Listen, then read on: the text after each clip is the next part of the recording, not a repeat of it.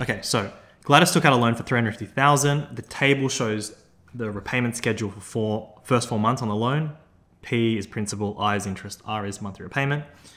Okay, question A, calculate the total interest paid in the first 4 months. All right, so that's pretty straightforward. I just need to multiply those ones. Add those ones. .59 plus 1041.17 plus 1036.73. So that's the interest in the first 4 months.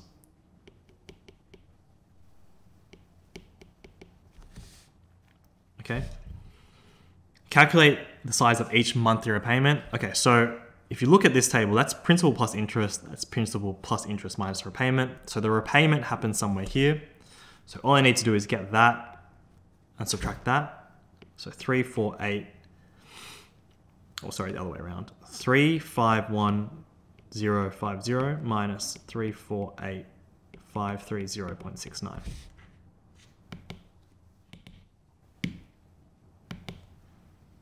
$351,050 minus 348,530.69.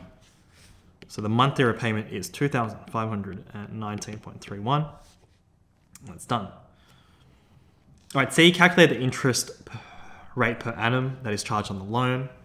Okay, so this one's pretty straightforward too. So all I need to work out is if that's the starting value and we add that much principal on, what is the interest as a percentage of the principal? So I just need to go 1050 over 350,000.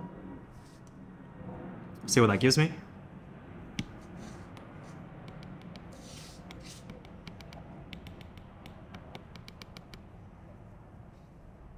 That's one too many. Okay, so that gives me 0.003.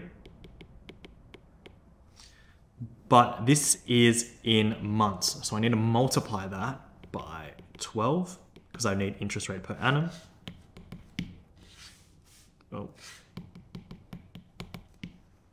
So that's 0.036, and I want that as a percentage, so I times it by 100.